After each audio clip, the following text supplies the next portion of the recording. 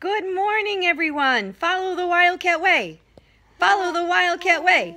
Respectful, responsible, safe. Cooperate. Make this place great.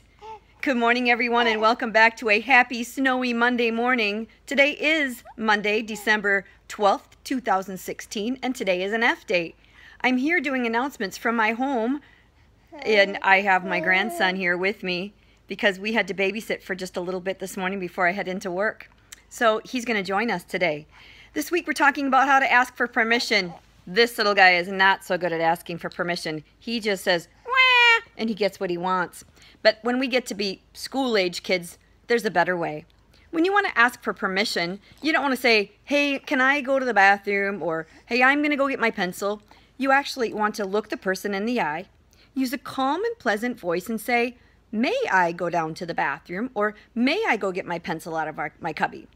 Here's the hard part, though. Sometimes you're going to get no for an answer, and it's very important to say okay, no matter what the answer. That's the hard part.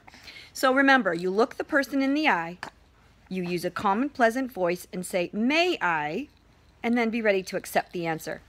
Okay, Archer? Pretty soon crying isn't going to be good enough. So with that, I want to remind you that we have food shelf donations still going on today. Bring your items into your classroom. To any classroom with 50 items or more earns a scooter day in gym class.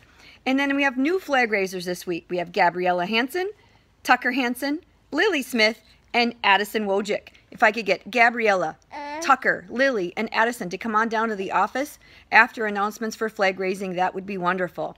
Everyone else, please stand and face your flag and join Archer and I in reciting the Pledge of Allegiance. And have a great day. Bye. See you soon.